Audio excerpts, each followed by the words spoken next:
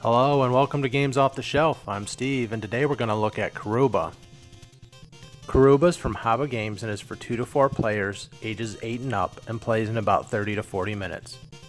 I just keep all the stuff stored in Ziploc bags, which makes the setup a lot easier. I can just hand out a bag to each player and they're ready to go.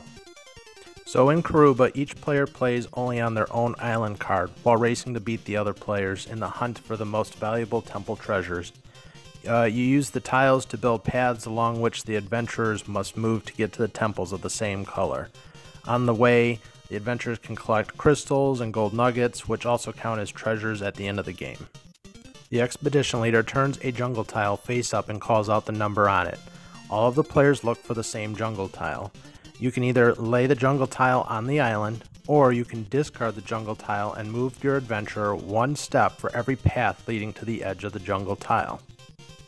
The game ends when the last of the 36 jungle tiles is uncovered by the expedition leader, or all 4 adventurers of one player have reached their temples, whichever occurs first. The expedition team with the most valuable treasures wins.